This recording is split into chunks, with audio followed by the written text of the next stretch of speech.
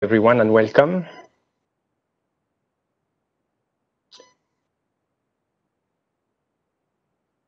You will have a couple of instructions on the screen, and we're waiting for Vice President Castaldo to join us.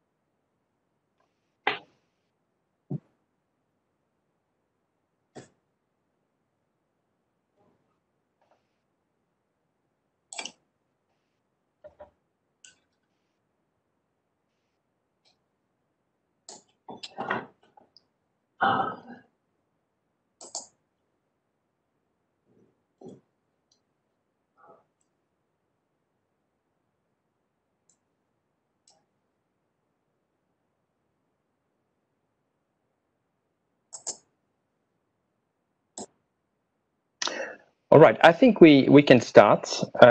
Vice President Castaldo will join us in the course of the event. Warm welcome to this EPRS online event on the United Nations. We held 4 online book talks during the lockdown in the spring, but this is the first policy roundtable since the beginning of the coronavirus crisis. And we are very proud to be able to organize it with all of you. And we are very honored to have a distinguished panel to discuss our topic, including Vice President Castaldo and including Mrs. Rodriguez Ramos, Parliament's rapporteur on UNGA. Hello, Mrs. Rodriguez Ramos. You are with us, I think. Hello.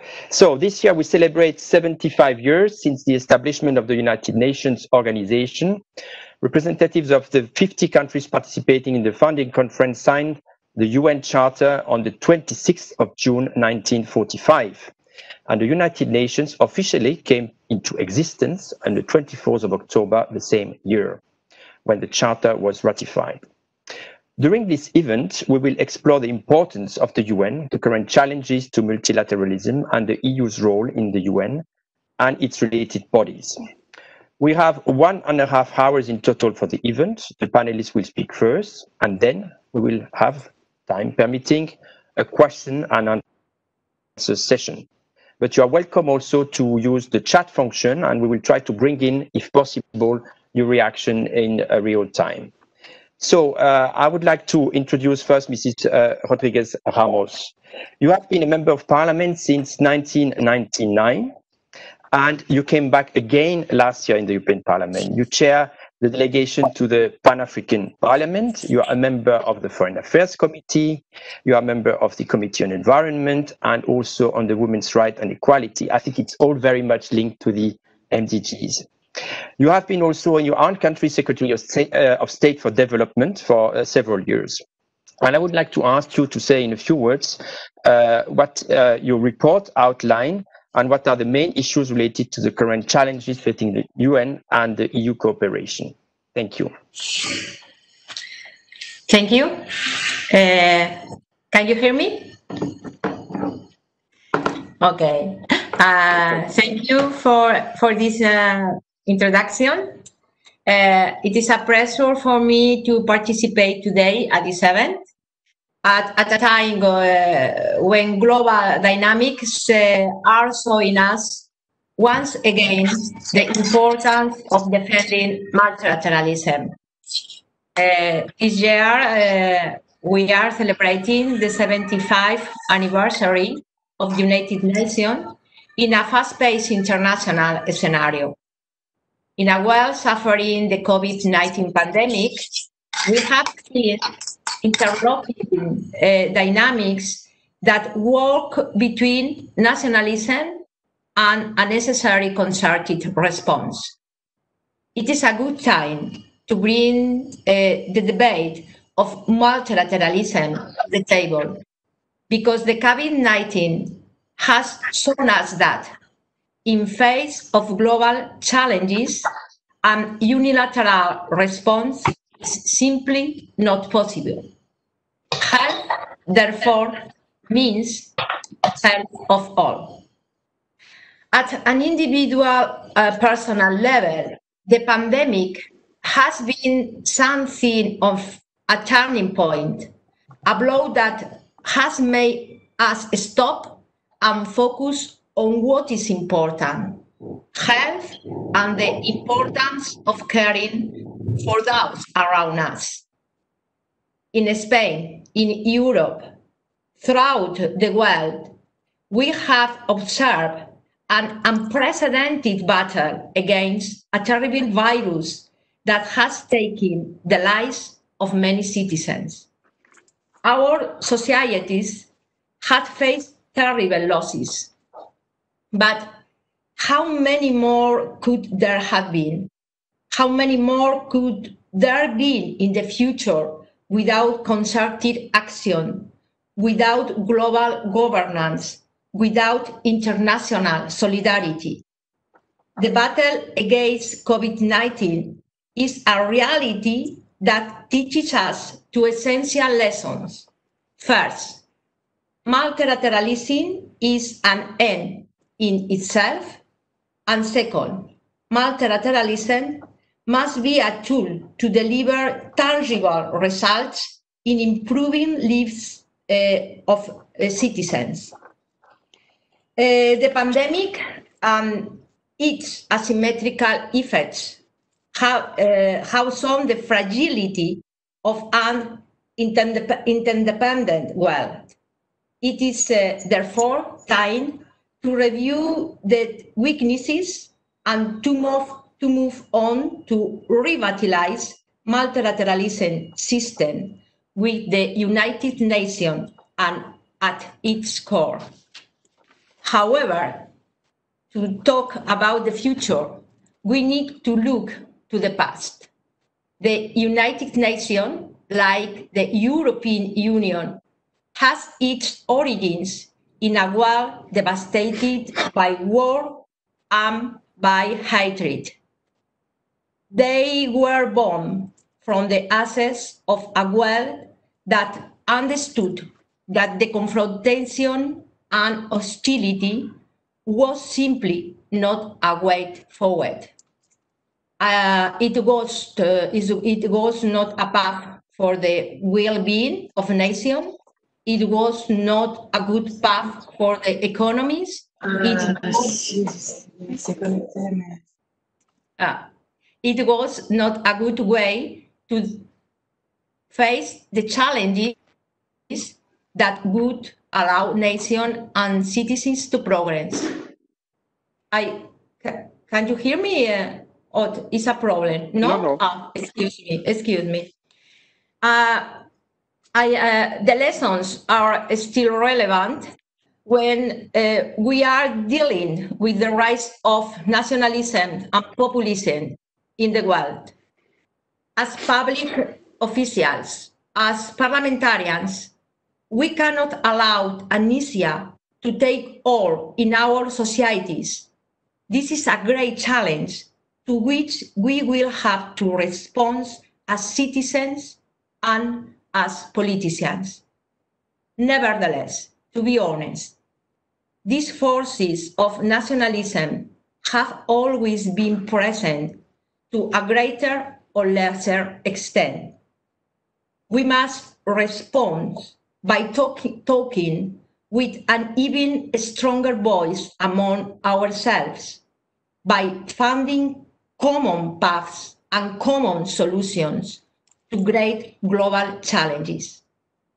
In 1948, the Universal Declaration of Human Rights marked a milestone in history when 48 states in a world devastated by war and fierce competition signed a document recognizing themselves as a human family. This document is still relevant more than 70 years later. It is still important every day to recognize and defend the rights described in it as a roadmap for action. However, it is also clear that the world today does not correspond to that of 70 years ago. The problems of today's citizens are not identical. New challenges are added to important and unsolved problems of the past. For instance, climate change was not considered as a major concern in the past. However, the Eurobarometer shows how 20% of EU citizens consider climate change as the second most serious problem at a global level. The right to a healthy environment is also a human right. However, the Paris Agreement is the first international treaty to explicitly recognize, just its preamble, the link between climate action and human rights. Climate change is the defining crisis in our time. COVID-19 has spread around the world. There has been increasing emphasis on how humankind interferes with nature and how this interaction creates conditions for the spread of new zoonotic diseases. Science shows us how biodiversity loss and ecosystem change can increase the risk of disease spread among humans, animals, and other species. Protecting biodiversity is our best vaccine for the future. Nevertheless, the most serious problem facing the world, according to EU citizens, is poverty, hunger, and lack of drinking water. 70% of EU citizens. Unfortunately, 821 million people wake up hungry every morning all over the world. Hunger is an invisible pandemic, which is even growing because of COVID-19. Hunger is not a problem of food production, but a problem of respect and protection of human rights. And the most important thing is that hunger at global level is avoidable. But moreover, perhaps the most avoidable human rights violation of our time are the gender inequality, violence and discrimination against women and girls. The challenges I have highlighted today are different, but they have one thing in common. They cannot be solved without multilateralism. Many health, economy, and social priorities will emerge in the upcoming months, but we must be able to make our societies and governments understand that multilateralism is a priority that cannot be postponed. The Council conclusion from last July included a very strong statement. Now is the time for international solidarity and cooperation. I totally agree. To paraphrase the Spanish poet Gabriel Celaya, I believe that now more than ever, multilateralism is our best weapon loaded with future. Thank you very much. Thank you very much, Mrs. Rodriguez Ramos, for your presentation and for sharing with us in advance the main points and the philosophy of your reports. Thank you very much for that. We have been joined by the Vice President of the European Parliament, Mr. Castaldo. Mr. Castaldo has been member of the European Parliament since 2014, Movimento Cinque Stelle in Italy. He's currently Vice President of the European Parliament responsible for human rights and democracy and replaces the President of the Parliament for discussions with multilateral bodies, including the United Nations and including the WTO. He is member of the Parliament's Committee on Foreign Affairs, the Committee on Constitutional Affairs, and the Subcommittee on Security and Defense. Fabio, your career in the European Parliament started at the same time as the EPRS was created, and you've often been attending to our events. So we are very pleased to have you with us today.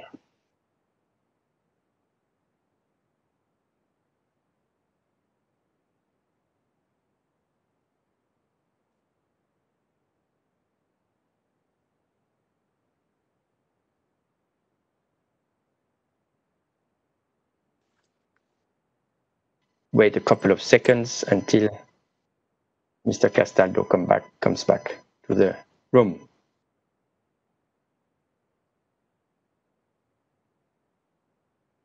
His connection seems to be frozen. I see a little sign.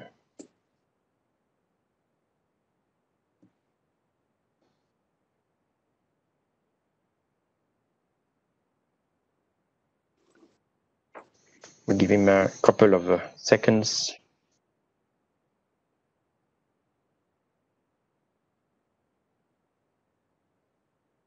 I see he's unmuted. Mr. Castaldo, can you hear us?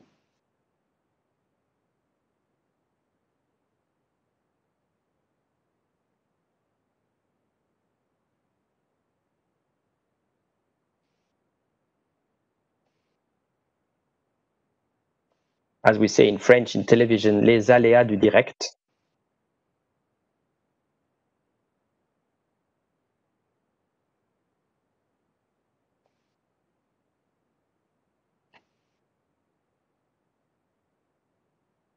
Mr. Castaldo, can you hear us? Hello?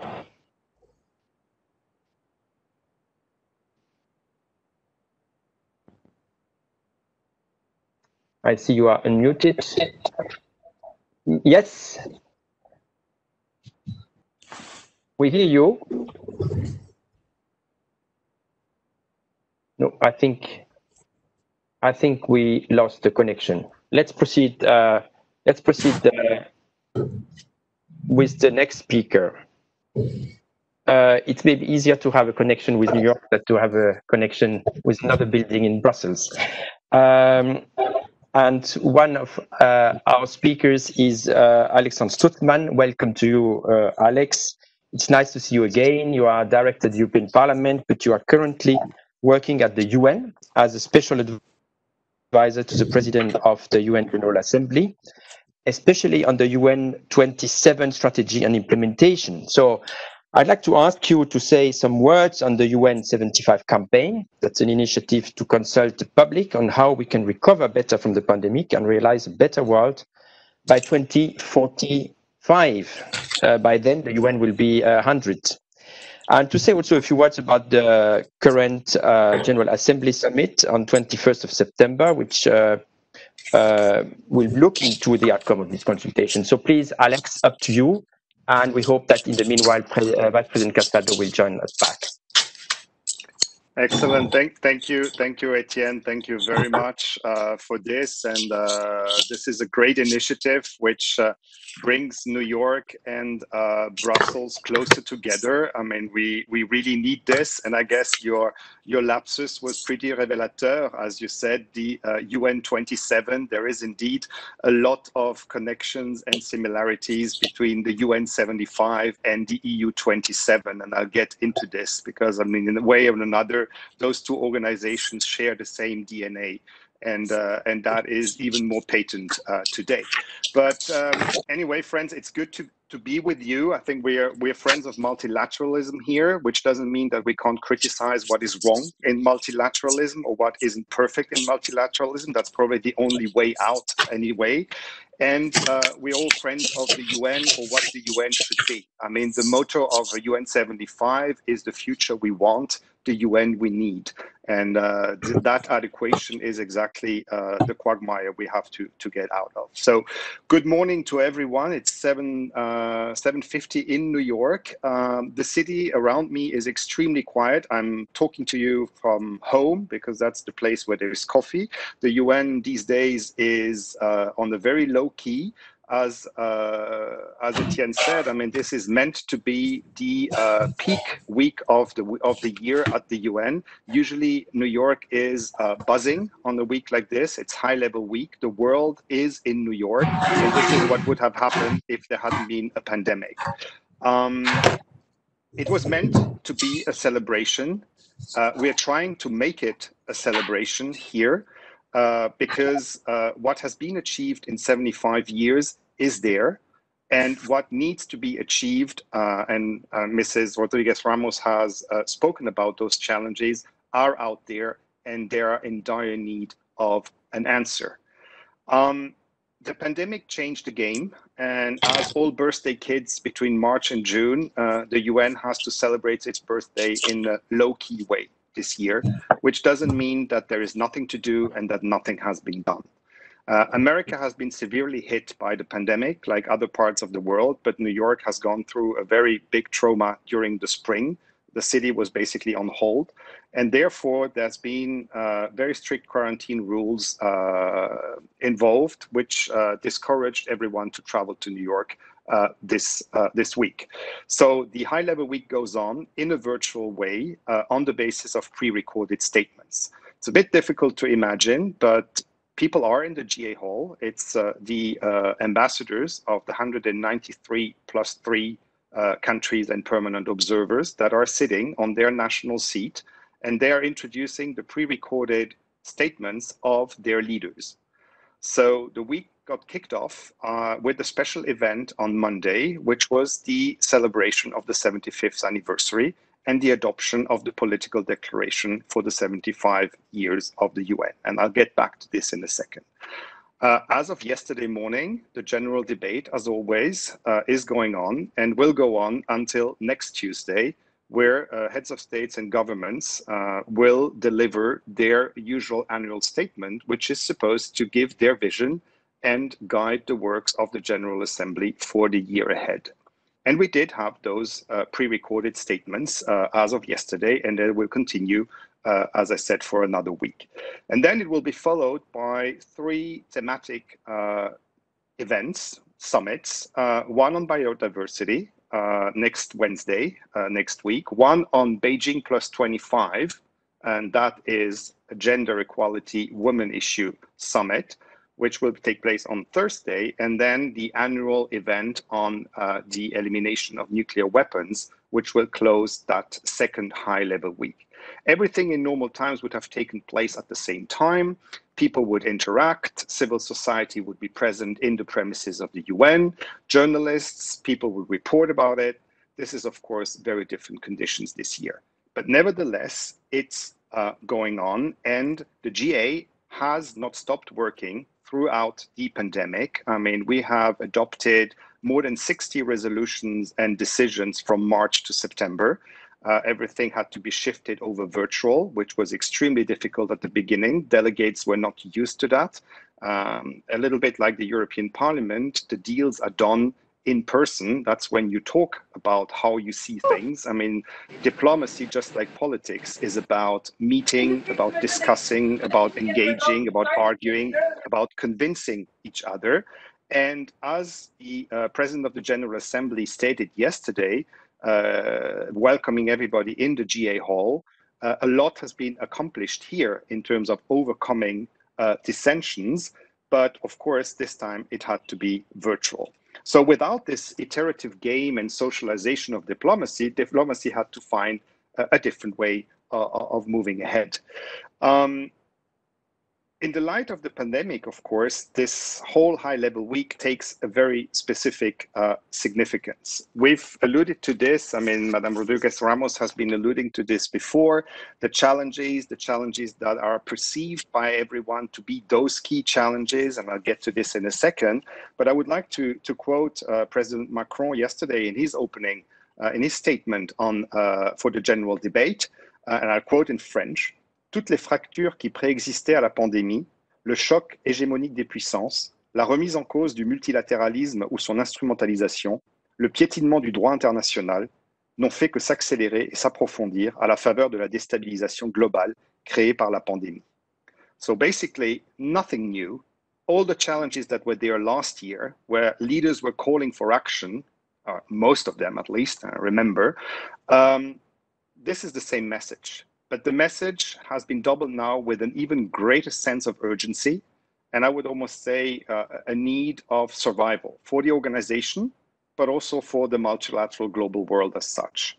However, there's an optimistic note, and I would like to quote a second quote of President Macron just after the one I've just made, where he says, l'Union européenne, dont beaucoup en quelque sorte prédisaient la division et l'impuissance, a fait à la faveur de la crise un pas historique d'unité, de souveraineté, de solidarité, de choix de l'avenir. So basically an optimism there where the EU in a way could also be a model for the UN with whom it shares, as I said before, the same DNA in order to figure out a way forward guided by political will, obviously, but not only. Because what happened, and we saw this during the pandemic, the Security Council was paralyzed for months. It took ages to the Security Council to come to an agreement upon the proposal of the Secretary General to reach a humanitarian ceasefire, which everybody could agree to. But given the rivalry between some of the big powers in the Security Council, the whole system was basically doomed to failure and to deadlock. And as was said yesterday in the General Assembly, in the statements, the rivalry between the US and China can't be the reason and a sufficient explanation for the rest of the world not to move on and to justify that it is so hard to agree on so little. So basically, more than ever, this is the time for a wake-up call, for an electroshock, as was mentioned as well yesterday, for a common responsibility to act now because of the urgency, but also because the UN is expected to do that. There is an issue of legitimacy here to act for a strong and effective UN, a UN that doesn't forget about the three pillars that compose its DNA, which are three intertwined pillars of peace and security, development, now called sustainable development, and human rights. Those three dimensions cannot move one without the other. And if you look at the conclusions of the European Council of July of this year, they reflect and mirror exactly those preoccupations, which are the ones of the UN and which are very clearly reflected in the political declaration that was adopted on Monday this week. It's the promotion of peace and security, it's advancing human rights and gender equality, it's promoting fair globalization with the notion more and more repeated and taken up by the Secretary General of a new social contract that is needed, both domestically and globally. And of course, as was stated before, a sustainable and climate neutral future. Don't forget, this was meant to be the start of the decade of action for the sustainable development goals. I see them, we can see them behind Barbara, they're all there. And this is the roadmap of the UN for the years to come. And I'm sure Barbara will tell us more about this in a second. So the ideas are on the table. We know where we're going. Some know where they want to go and are encouraging others to do the same. And as Macron again said, I mean, multilateralism is more than a profession de foi, more than faith. It is action. And it is the moment for a clear call to action. As I said, the UN hasn't stayed idle over the last few months, although this is not always perceived as such. And there's the same difficulty between what the EU does and what the UN does and how it gets to the wider audience. Maybe the UN would need a parliament sometime that goes back to the constituencies and talks about what the UN is doing. Very often the narrative the norm setting of the UN is it remains disconnected from what actually gets implemented on the ground. And this is difficult. And resident coordinators, Barbara knows that, are doing a fantastic job in trying to trickle down what is adopted by the General Assembly, by the Security Council there, in order to make this a reality on the ground. But there again, sometimes communications is difficult. The UN, just like other organizations, is not always very good at communicating about itself.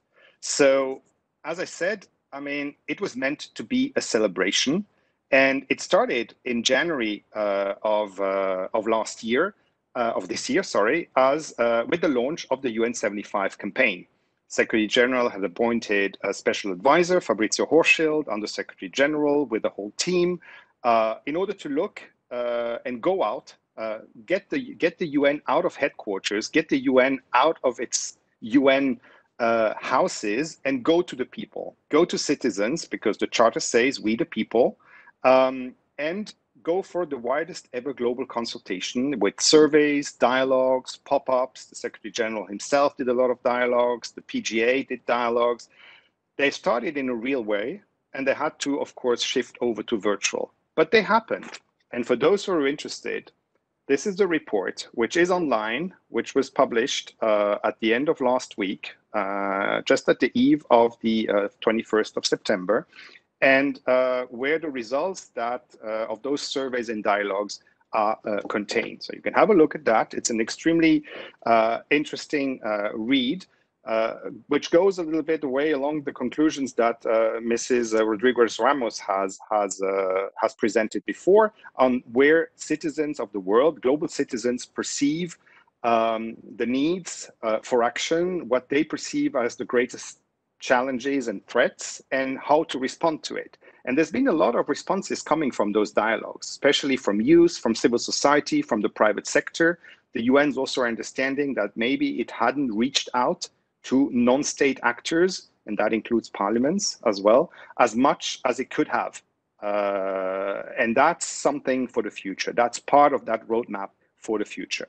So those inclusive consultations are due to continue, because the Secretary General is due to present some recommendations of the basis of the political declaration that has been adopted. Now, if we go to this political declaration, there has been, of course, a symbiosis work between this UN 75 campaign of the Secretary General and what the General Assembly has done in terms of consultations to prepare the text that was adopted on Monday. The text adopted, this declaration, is available online. It is now a resolution of the General Assembly and is meant as a renewal of the Charter for the next 25 years. The way this works in the General Assembly is that co-facilitators are appointed. It's some sort of a rapporteurship. In the UN, it's always two co-rapporteurs, one from the Global North, one from the Global South. In this case, we managed to have an EU member among the Global North. It was Sweden and Qatar. And those two countries, those two ambassadors in New York, carried out consultations with all stakeholders, with the different states, in order to reach the text and the agreement. And there were two difficult points in that declaration towards the end of the negotiations, which is a very ambitious declaration, which is actually a miracle that we had a text given the circumstances of rivalry that prevail currently among the membership of the General Assembly and the Security Council. The two tricky points were the Paris Agreement, climate, and there, surprisingly, well, not that surprisingly, but surprisingly historically, the problematic country was the United States of America. Now, this is the country that has been the leading founder of the UN, that is hosting the main headquarters of the UN, that has been one of the main promoter and financer of the UN, together with the European Union and the 27 member states. And this is the country that nowadays is making those progress difficult.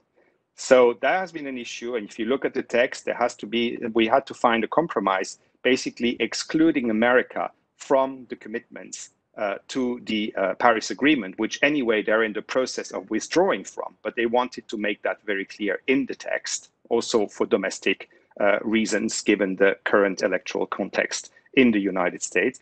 And the other interesting, tricky point was the apparently innocent phrase of a shared vision for a common future. Now, you would think that these are innocent words.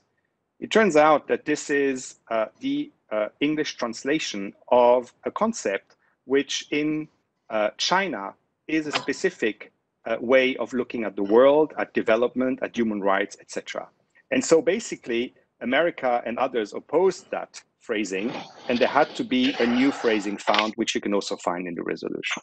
So the declaration got adopted, and now it needs implementation. As I said, the Secretary General will recommend, will come up in the course of the year with recommendations to advance the common agenda and to respond to current and future challenges. The General Assembly will have a special session, most likely in November, on the pandemic and the fight against COVID. And basically, what is clear here in this paradoxical moment, a moment of refounding, as a foundational moment, as the Secretary General called it yesterday, is the positive paradox of cooperation and solidarity are lacking more than ever, and they are more needed than ever, which of course is a logical consequence. And what is mattering here, and I think this speaks to parliamentarians and speaks to politicians, and I sometimes wish there were more politics at the UN, is the need for political will. The need to reinforce the multilateral system, while of course reinforming the institutions rather than bashing the institutions when at the moment when they are most needed. But that doesn't mean that you can be critical against those institutions, but maybe first get out of the crisis and see then how that could not happen again in the same way. But for the moment, what is sad to say is that the US and China, who are two of the key players, are not ready to agree on any fundamental reform of the United Nations.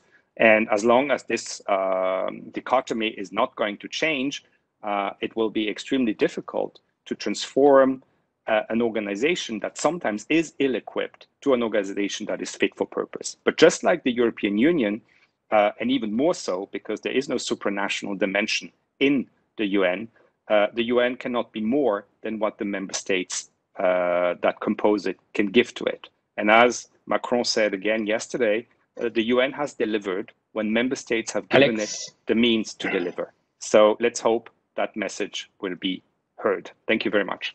Thank you very much, Alex, for being long, but I forgive you because I think it's part of the UN system also to make long speeches. Just joking.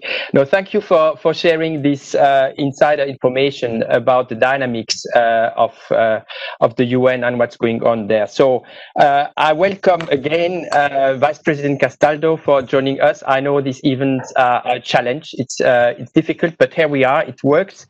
It works in New York. It works in Brussels. And we are very, very happy to have you with us.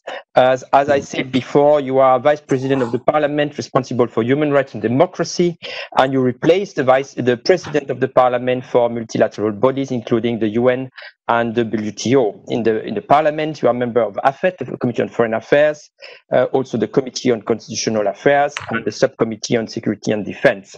So we are very pleased to have you with us and let you share your thoughts with us. Thank you. Thank you very much, Monsieur Bassot. And let me first of all apologize, but we experienced some problems with the connection today. So what was supposed to be my introductory speech with some preparatory remarks, of course, now has been postponed. But let me start really saying that I'm extremely pleased to take the floor in such an important seminar with such distinguished panelists that we are hearing today, starting from my colleague Soraya Maria Rodriguez Ramos, who is actually rapporteur from the EU priorities at the 75th UN General Assembly, and going ahead with the director Barbara Pesce Monteiro, director for the UN Development Program here in Brussels, Mr. Alessandro Stutzman, my dear friend, and also an excellent advisor, actually, of the UN General Assembly, its presidency, but also with a long story inside the Foreign Affairs of the Foreign Affairs Committee of the European Parliament, as well as Professor Jan Wouters from the Leuven Center for Global Governance Studies, and Dr. Lionel Zamfir from the Members Research Service from the EPRS that is hosting us today. As you well know, the United Nations were founded in 1945, right after the Second World War, to maintain the international peace and security, develop friendly relations among nations, and promoting social progress, better living standards, and human rights. As we heard today from the panelists that took the floor before me, the overarching purpose was to harmonize the actions of the nations to achieve these goals. But this year, the 75th anniversary has a specific meaning, and we have the possibility to put our sight on our back. UN members soared from 51 to 193, encompassing practically all recognized and sovereign states in the world, and the organization has also a track record of remarkable accomplishment in every corner of the globe, affecting the lives of millions of people through its specialized agencies, funds, and programs, and ultimately making the world a better place. Among the UN milestones, I could remember, of course, just a few. The Universal Declaration of Human Rights of 1948. It was the first legal document protecting universally the human rights. The Treaty of Non-Proliferation of Nuclear Weapons in its 50th anniversary. It continued to be a cornerstone of the global nuclear non-proliferation regime. The Convention on the Rights of the Child entered into force in 1990, the most rapidly and widely ratified international human rights treaty in history. The Millennium Summit of 2000 and the Millennium Development Goals, followed by the Sustainable Development Goals in the framework of 2030 Agenda. The International Criminal Court, legally and functionally independent from the United Nations and not part of the UN system, whose founding text, the Roman Statute, was negotiated within the UN nevertheless. The UN Climate Change Conference, with the first one, the COP1, held in Berlin 1995, and the Intergovernmental Conference on the Global Compact for Migration on 2018. The first ever UN global agreement on a common approach to international migration and in all its dimensions. As I said before, in its 75 years, the United Nations, its specialized agencies, related agencies, funds, programs, and staff were awarded the prestigious Nobel Peace Prize 11 times. That's still an unchallenged record. Despite these outstanding achievements, it's not time to celebrate, as unfortunately we were listening with the speeches just before me. The world is plagued by growing inequality, poverty, hunger, armed conflicts, terrorism, insecurity, climate change, and pandemics, and the least developed countries are falling behind. Not only the situation is worsening, and the world is different from the one envisaged by the UN founders 75 years ago, but we are also living what is considered one of the worst crises of multilateralism and its organization, including the UN. This surprisingly happens at the time when more international cooperation would be sorely needed to tackle challenges that are more and more global in scope and unprecedented in scale, impossible to face by single states, such as climate change, migration flows, arms control, poverty and inequality, cybersecurity, just to name a few of them. Let me quote what just said not a long time ago the UN Secretary General Antonio Guterres. Multilateralism is under fire precisely when we need it most. The causes behind the crisis of the international rule-based order and the multilateral system being under siege are extremely complex and deep. Today we have had the occasion, the privilege to listen most of the ideas from Alexander that is inside actually the UN General Assembly, and is of course as a privileged point of view in this regard. And I would like to stress is a call for action. Let's go back to the people. Let's go back to the citizens, as somehow it's stated in our DNA.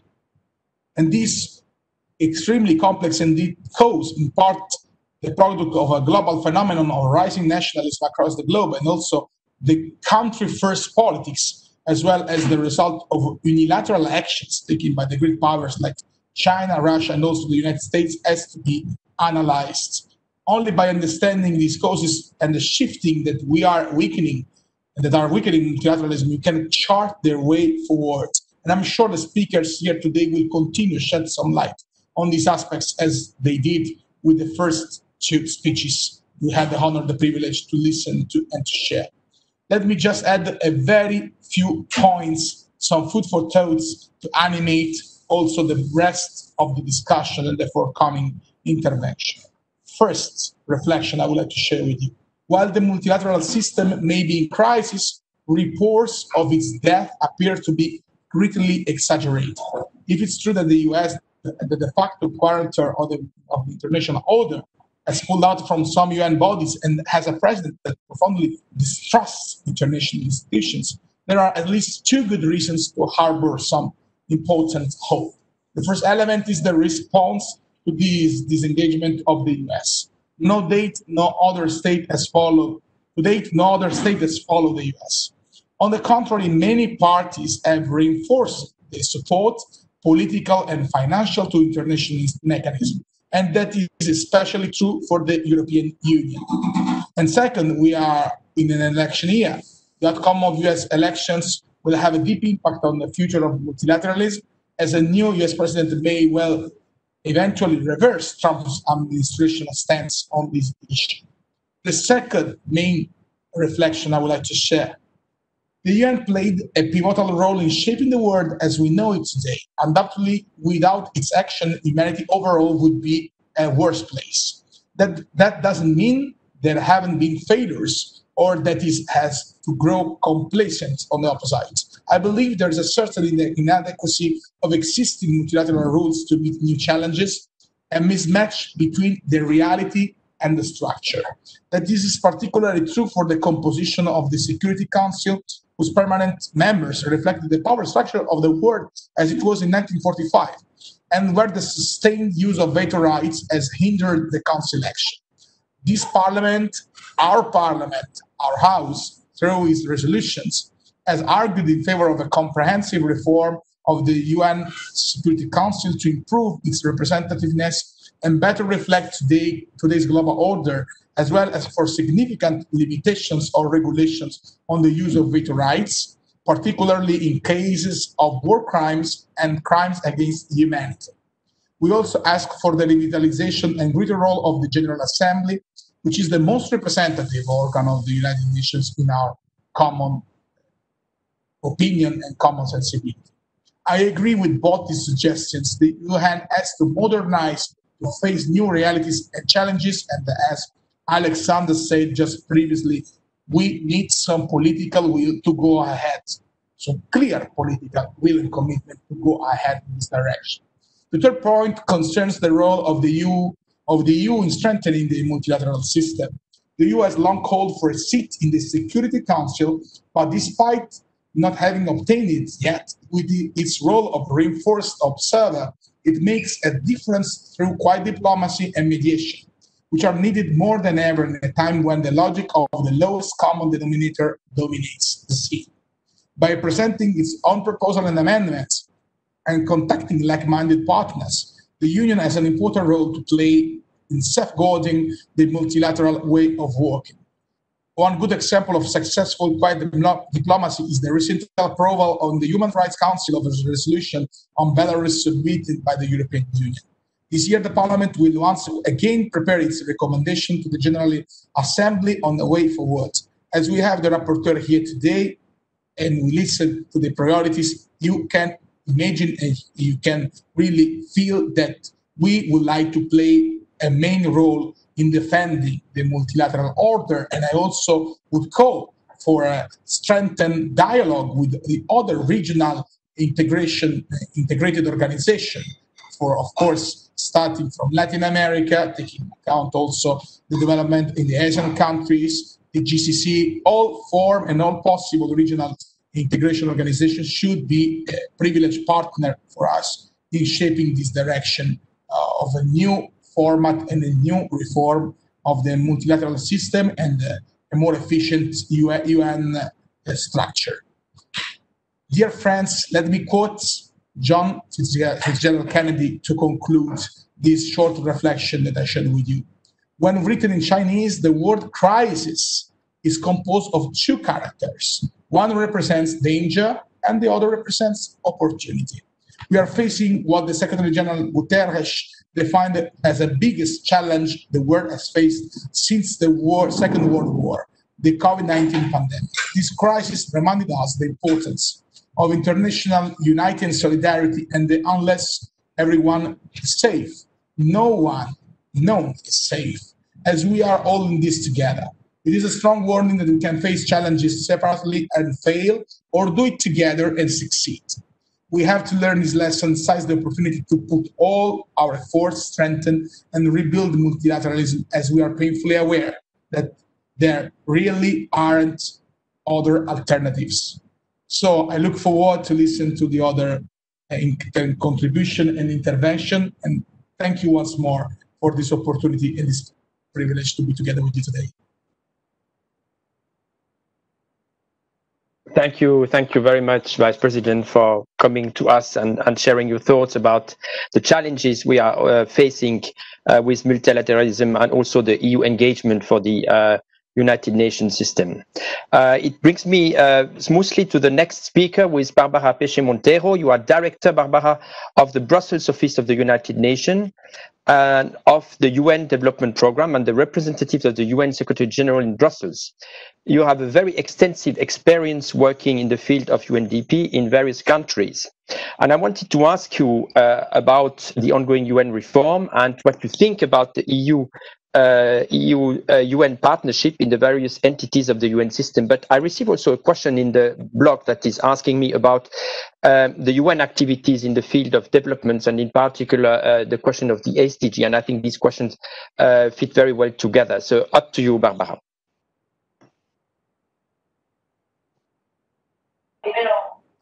Eso a ver si se puede cambiar.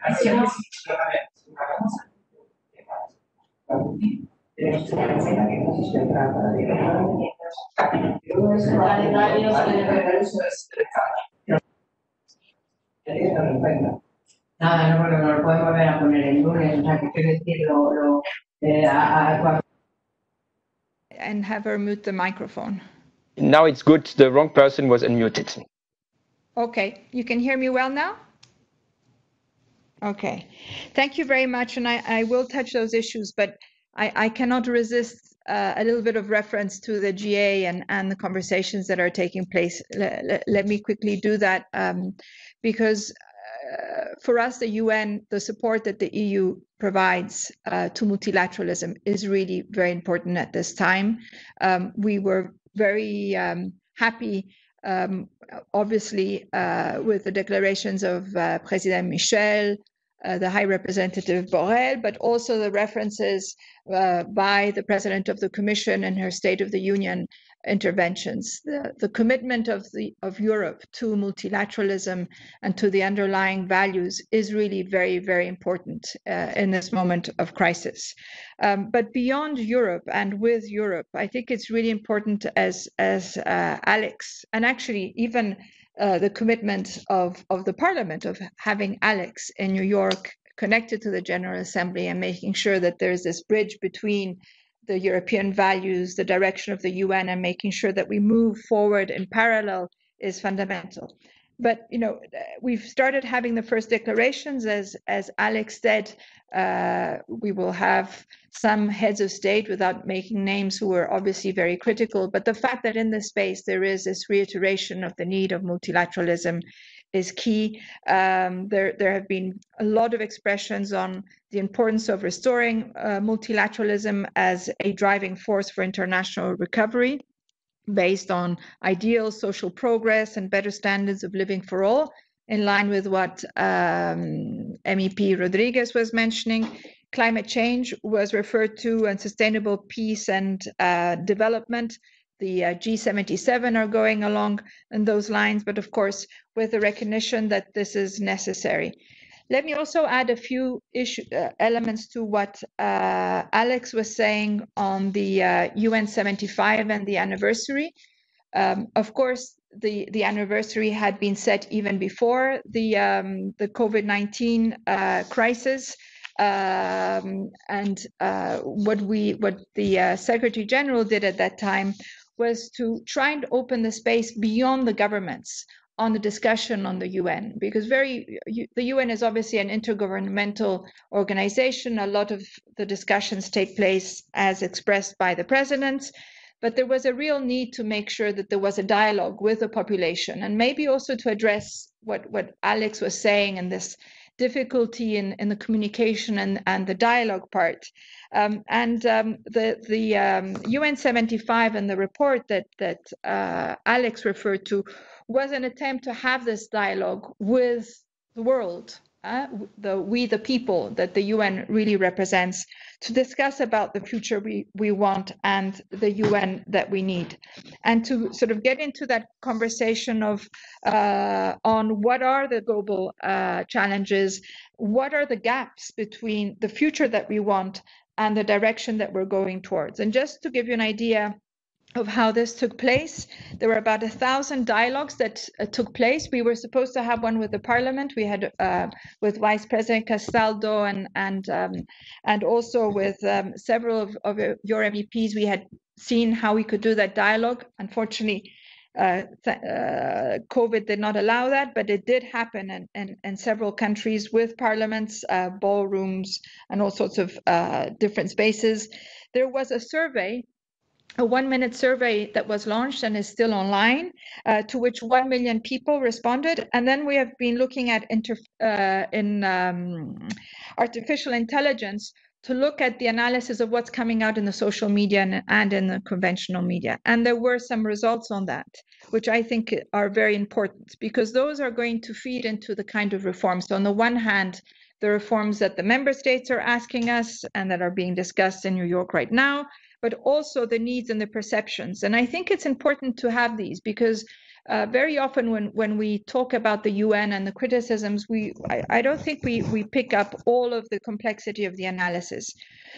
These surveys and these dialogues identified that within COVID, and very much in line with what MEP Rodriguez was saying, the immediate priority is seen as improved access to basic services. So the very important issues, healthcare, safe water, sanitation, education, and the need for greater international solidarity and increased support to those who are most hit.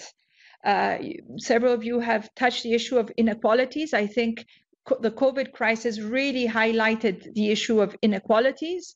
We've heard it in Europe as in the rest of the world. The poorest had less access to computers and to education. Women were the ones who were hardest hit, because they were hit both in terms of their jobs, but also in terms of their workload, but also in terms of the violence that was happening at home. So the issue of inequalities between people and between countries has really come out very, very strongly. And I say this because very often when we talk about the UN, we only concentrate on the Security Council. And I think when we talk about the UN and the relevance of it, we need to look at that. And I think the issues that you've raised in terms of the reform are very relevant and are part of the conversation, what is coming out. But it is also very much about the work that we do and that we are asked to do, and where we have an impact on the ground. And I will touch to this and what you were asking me about the SDGs and all of that within now the COVID. So very much what people are really caring about is not just the big conflicts and all of that, which are very important and are up there, but very much about basic services and the things that touch people's lives. And we do want to, as we engage in the future, touch into those. But looking at the future, the surveys, and this again refers to what you were saying, Soraya, is the issue of the climate crisis and the destruction of the natural environment. People are looking at that as one of their big preoccupation. And this is in Europe and outside Europe. And it is very much part of the future that they want and the way the UN is, but will also more and more have to look at it. And then in terms of the perception on the UN, over 87% of the respondents said that global cooperation is vital. So we're having governments in the General Assembly identify that, but population also saying that very, very strongly. And by the way, there was a lot of effort and outreach to young people, because the UN has to be relevant to the young people if we're talking about the future. 70% identified the UN as essential, but, and that is what I think is really important, a UN that has to change and innovate, and a UN that has to be more innovative, transparent, accountable, and effective. And that, of course, picks up some of the concerns that Vice President Castaldo was also referring to.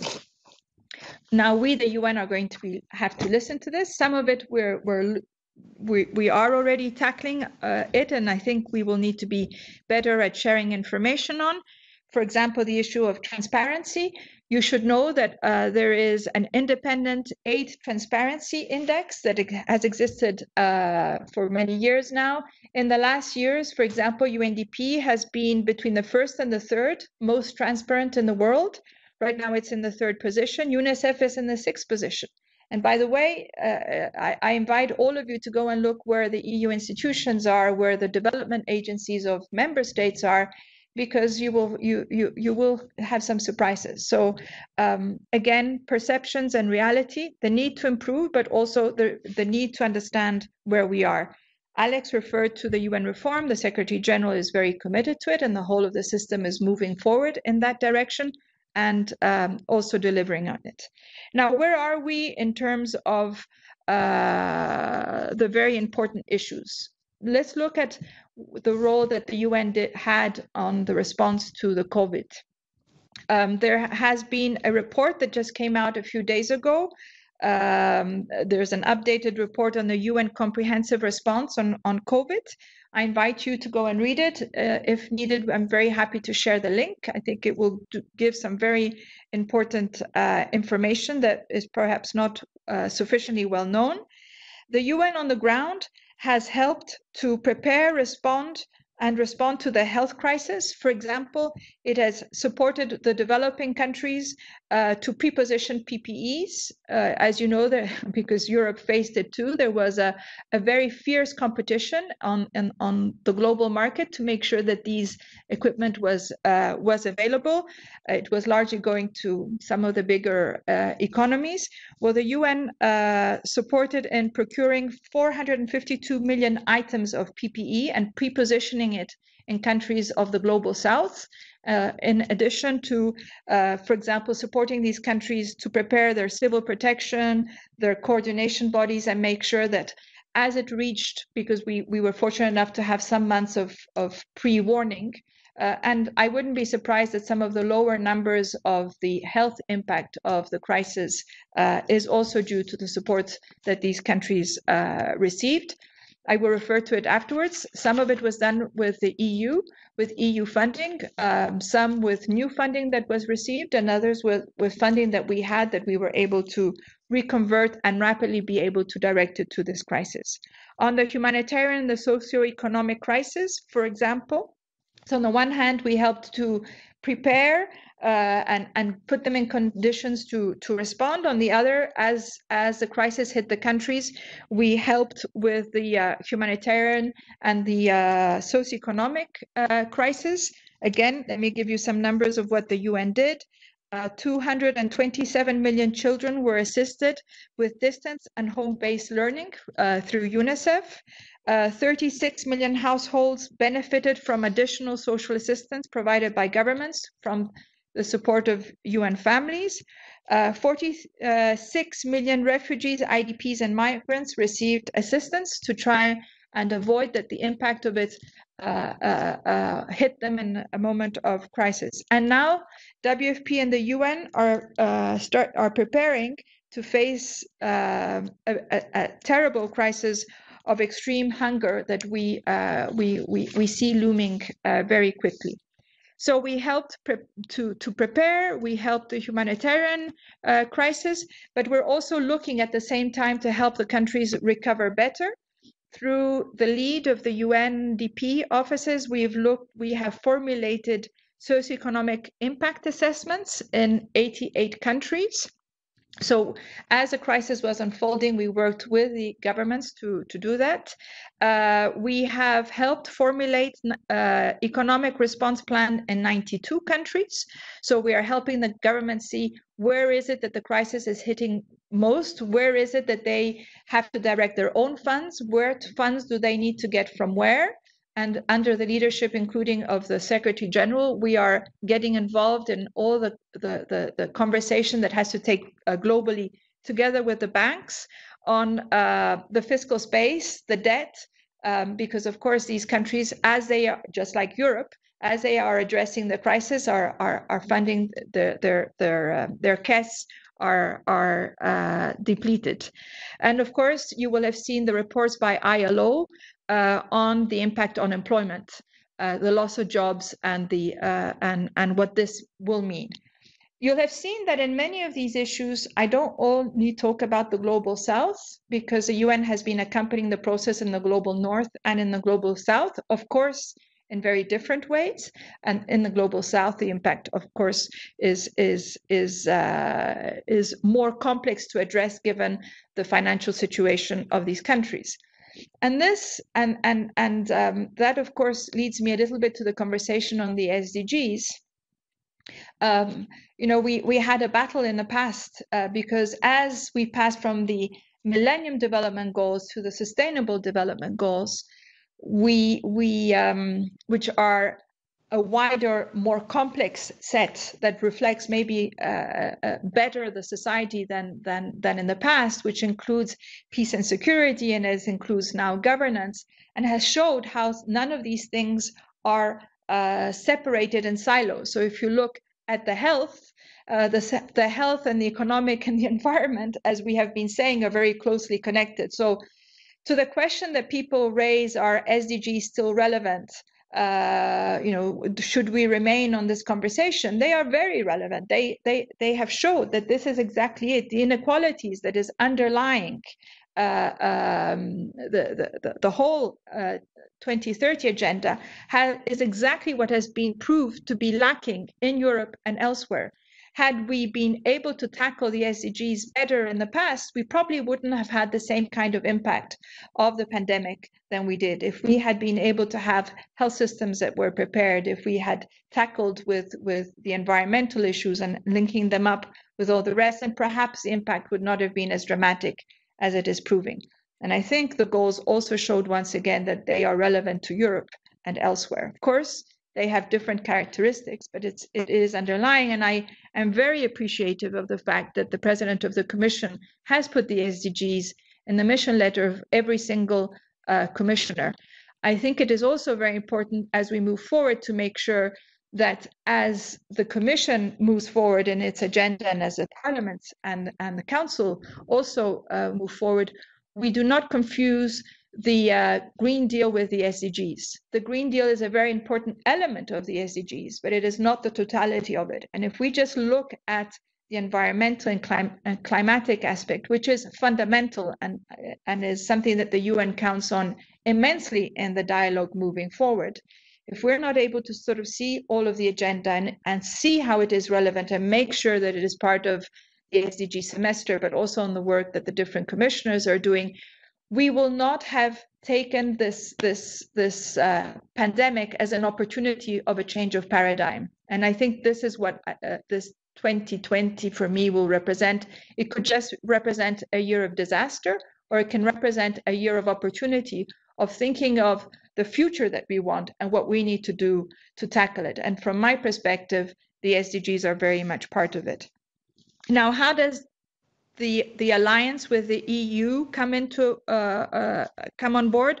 First of all, the commitment to multilateralism and the translation of this commitment into implementation and impact on the ground.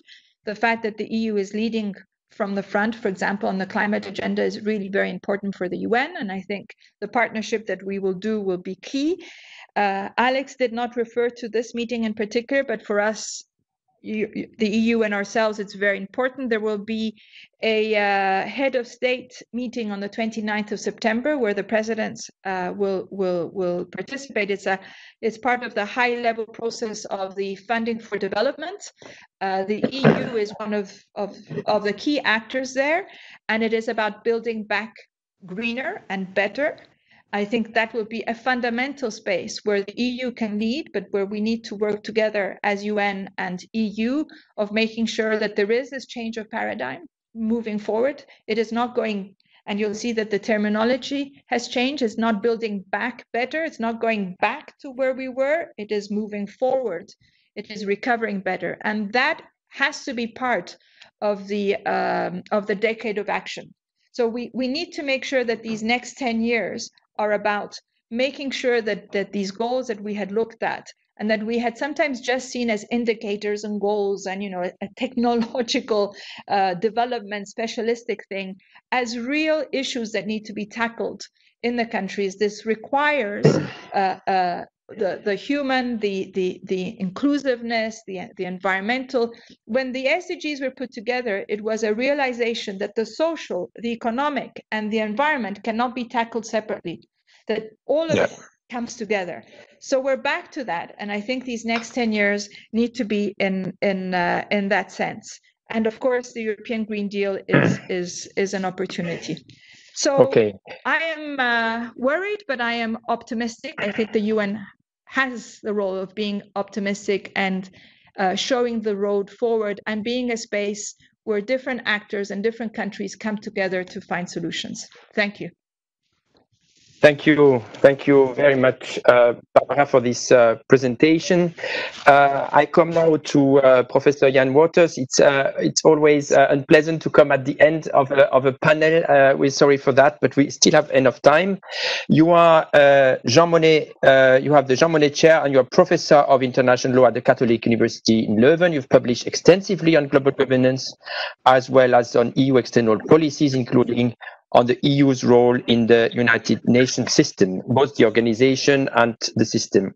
So I'd like to ask you what you consider as the main challenges for multilateralism today, and what is the role of the EU. And I just want to say also that I have received a question via the blog that is raising an issue that is very dear to the Parliament, is how we can advance on the two fronts of, on the one hand, democracy and human rights. I know these are difficult questions when we are in the UN system, but I think it's important also to look at these issues. So if you could, Professor, maybe also say a few words on your views on this aspect. Thank you.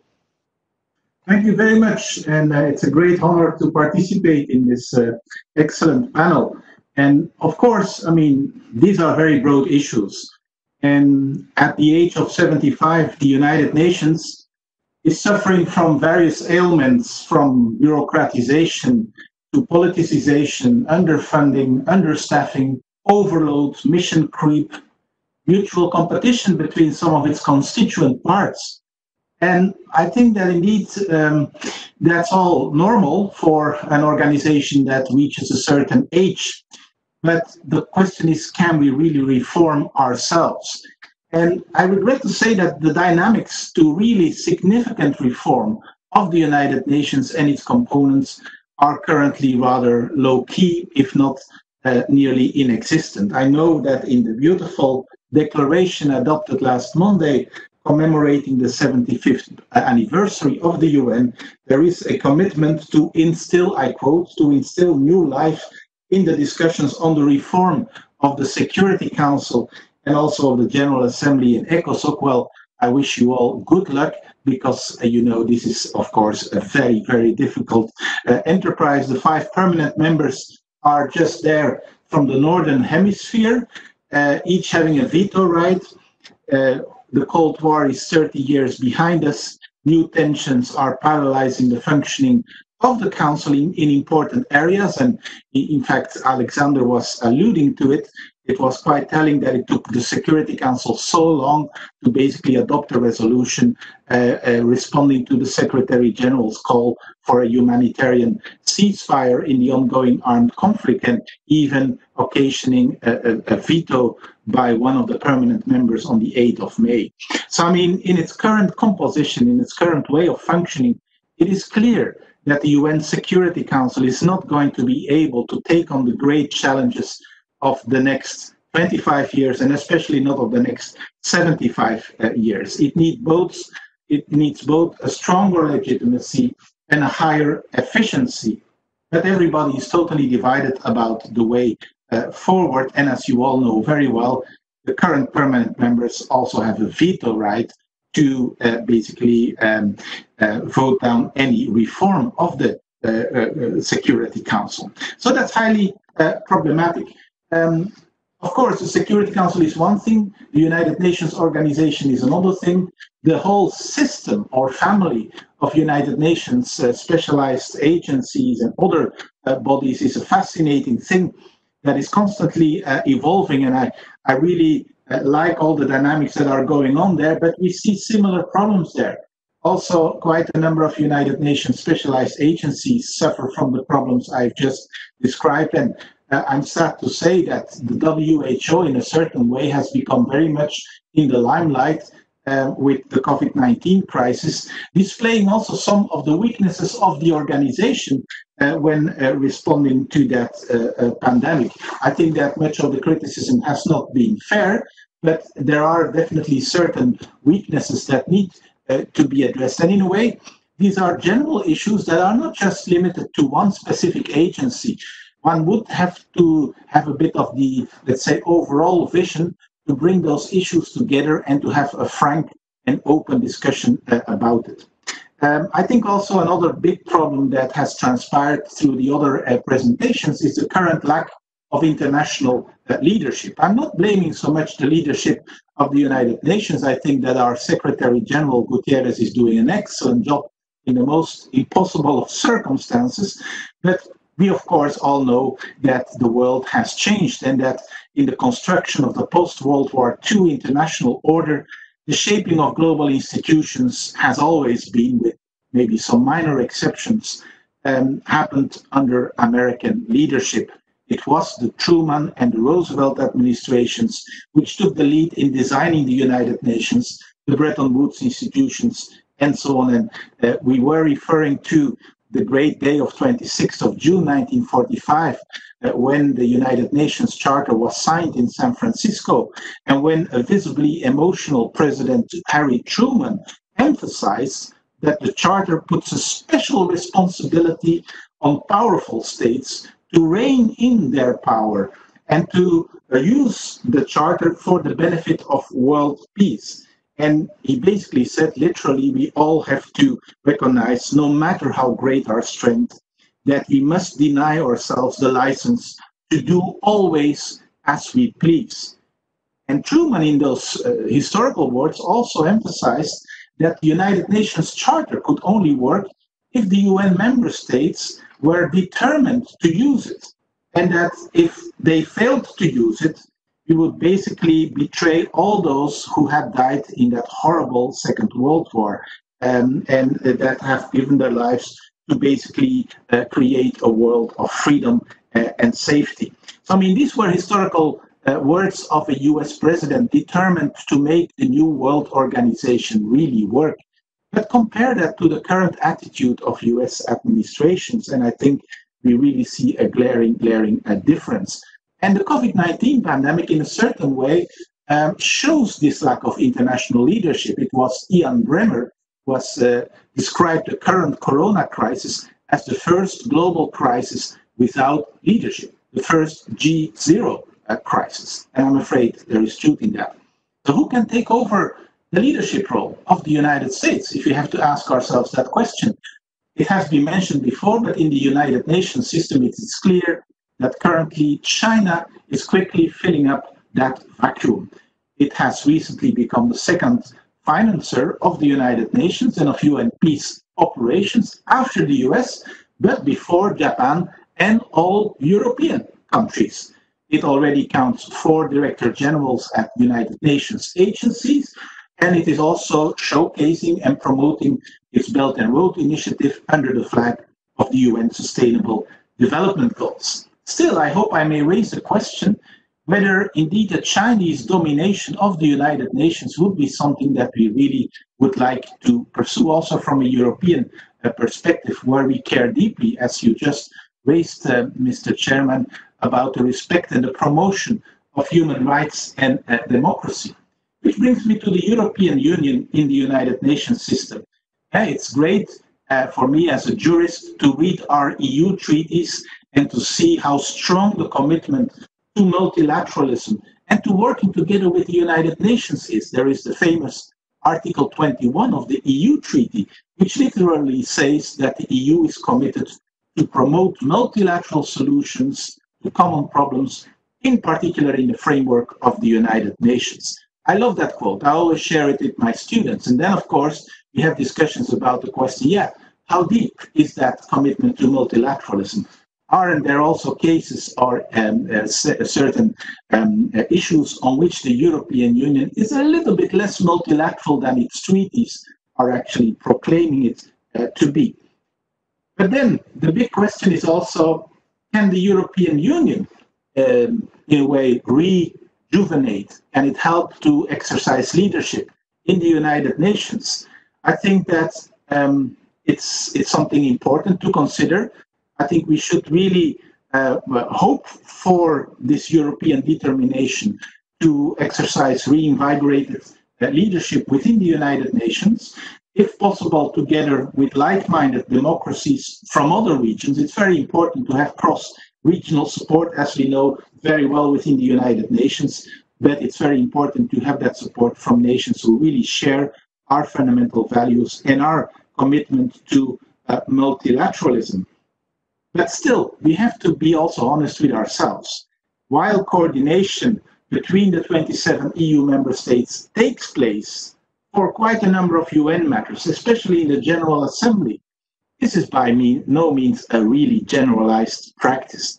Our individual EU member states are still pursuing their national interests within quite a number of United Nations organs, programs, funds, and agencies.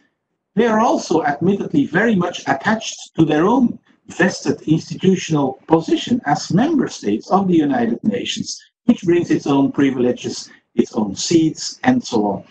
And it is also true to say that the United Nations itself also has a role in that, because the UN fundamentally remains a club of and for nation states. It's nation states only. And that, in a way, complicates the role for the European Union as a regional organization within the United Nations. Obviously, if you have read carefully the 75th anniversary declaration, then you will see that indeed there is a commitment of the UN to boost partnerships and make the UN more inclusive and engage all other pertinent stakeholders, including regional organizations. I love that commitment, but I have to say that, in the very facts, it's still the member states, and especially the more powerful member states, that really matters. I have, besides, been a little bit surprised to read in that paragraph about partnerships that there is no mention whatsoever about United Nations associations. I have been for 13 years a president of a United Nations association, and if there is one, let's say, grassroots movement all around the world which is really worth cultivating for the United Nations, I think is the grassroots movements of the United Nations associations. So I think indeed there is work to be done both with regard to the European Union. We have to do a little bit of soul searching, how fundamental our interest is and commitment is, especially when it is about making more room for the EU as such, rather than the individual member states at all these United Nations meetings. There are already too many Europeans in the room. We have to think seriously about a little bit consolidating our positions, but that requires giving up also some privileged places, seats, speaking time, and so on within the United Nations. And I think the UN seriously has to reflect upon its very nature. The intergovernmental nature of the UN, I think, is problematic in a world of global governance with so many other players and stakeholders. And to be very honest, if the Charter starts with a beautiful preamble of "We the Peoples," I think that's a very promising thing to do. But you all know that once you have the real text of the United Nations Charter, it's not anymore about "We the Peoples," it's about "We the Governments." And I think that should be somewhat reflected upon. And I hope the UN will have indeed that stamina to change itself and become a wider organization. How to do that? It's very difficult. I don't have recipes for that immediately, but we have to engage into that discussion because it's really, I think, fundamental for the way forward of the international community. Thank you very much. Thank you very much, Professor Waters, for sketching how much it will be difficult. I mean, the future of the Security Council will be complicated in the face of great power competition, but also how it will be difficult for the EU to facilitate the reform. Time is flying, so we are coming soon to the end of this event. I would like to give the floor to Yonel Zamfir, who has not only orchestrated this event, but has also been the author of an in-depth analysis that was published today, and I make a bit of publicity. It's on our website. It's also, you can also find it on the EPRS app. And I'd like you, Yonel, reacting to what was said before, but also introducing the findings of your in-depth analysis, to say a few words that would be also some words of conclusions for that event. Please, Yonel. Thank you very much, Etienne. Indeed, we have just published an analysis that tries to give a very comprehensive picture of the complexity of EU legal statutes in the entire UN system and of the complex partnerships it has established with different parts of the UN system. Now, coming at the end after such a distinguished panel, it's not easy to say something relevant, of course, but I'll try to share with you some of the insights that I reached during this research.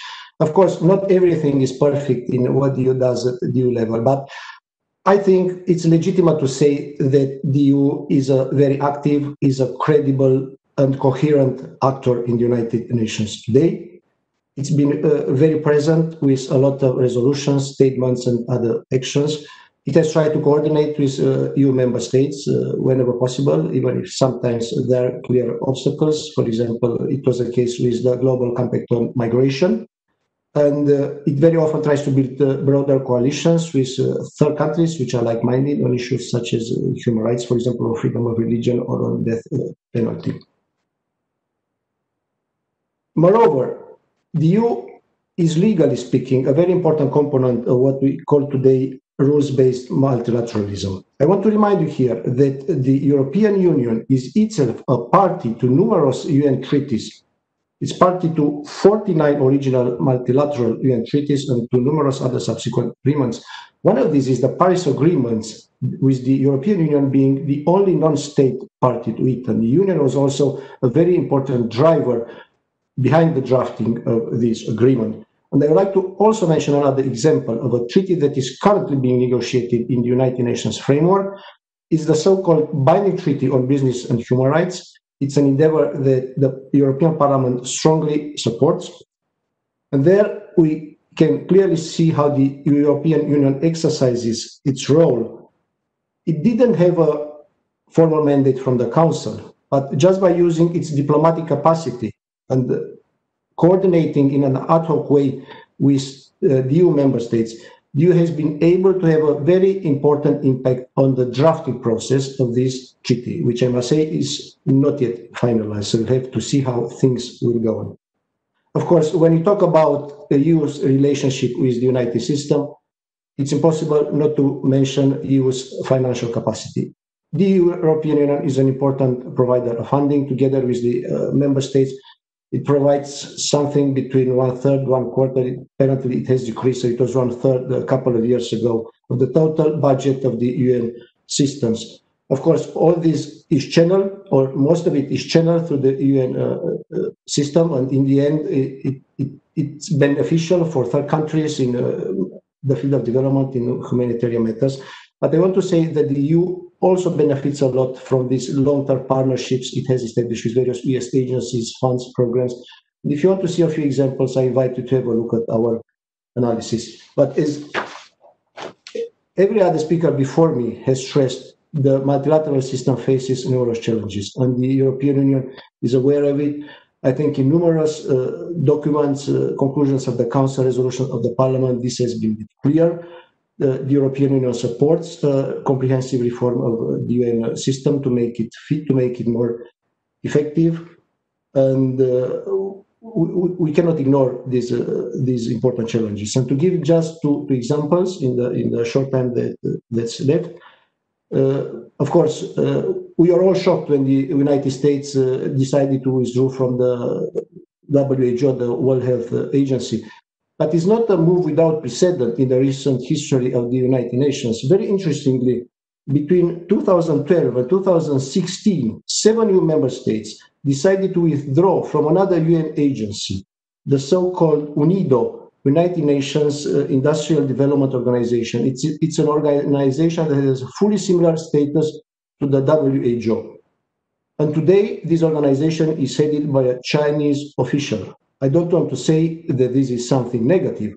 Of course, China's rise can be a very positive thing, but it's important that any change will not undermine in any way the principles that were enshrined in the UN Charter. And among these, there are the human rights. And I think here we have big challenges. And the European Union, of course, is a very strong supporter of human rights, and it's been very active in United Nations forums on various issues of human rights. But as a speaker said before me, the United Nations is what member states are. And if we look at the situation in the real world, signs are not encouraging. Actually, democracy has been declining. The number of democracies has been declining.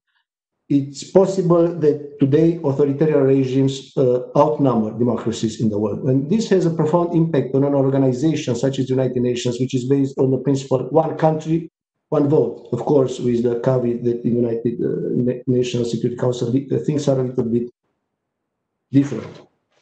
Moreover, we see a very targeted action by authoritarian regimes to undermine human rights at UN level.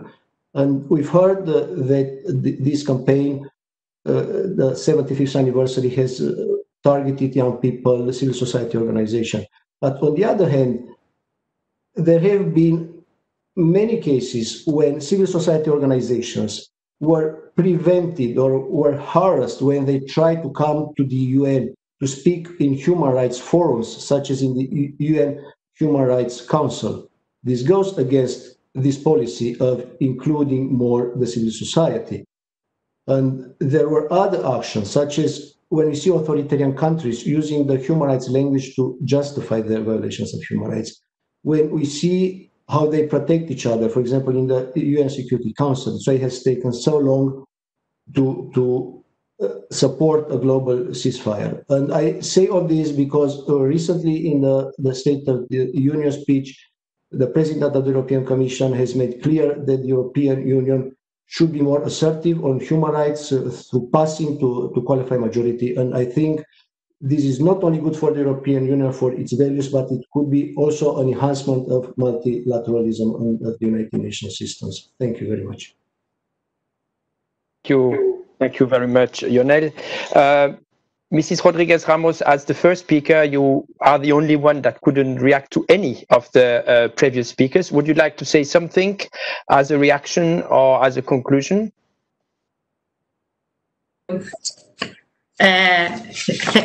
Excuse me, I'm mute? No, I am. Okay. Thank you very much. I have seen a long list of challenges ahead in reforming and reviewing the structures of the United Nations system. The Agenda 2030 and Agenda of Peace and Security, arms control and disarmament. We have a long list, but there are. It is the moment, no? The United Nations and European Union together lead this reform, because it's very, very, very important. All challenges, all needs of citizens. This poses a challenge if states and multilateral institutions are not able to adapt to the will and the needs of today's citizens. They will lose their legitimacy and effectiveness in an extremely dynamic world. But we haven't an second plan. There isn't another plan. There is an option. without multilateralism, nationalism and populism, there is an option, because it's peace or war, is development, social development, economy, sustainable development, or a system of collapsed economy collapsed. It's not possible to choose. We need to work together. European Union has a strong commitment to lead this important reform in this exceptional and important time. Thank you. Thank you very much. Thank you very much, and that will be the conclusion of our event. I would like to express my thanks to all the speakers that took the time and stay with us for this conversation. An online event is always a challenge, but you could, at least the one that was speaking afterwards, could react to the previous presentations. We managed also to embed a few questions from the audience with the blog, so I think it's good. I would like also to thank Anne-Cécile, Lionel, and Tanya for their contribution to the preparation.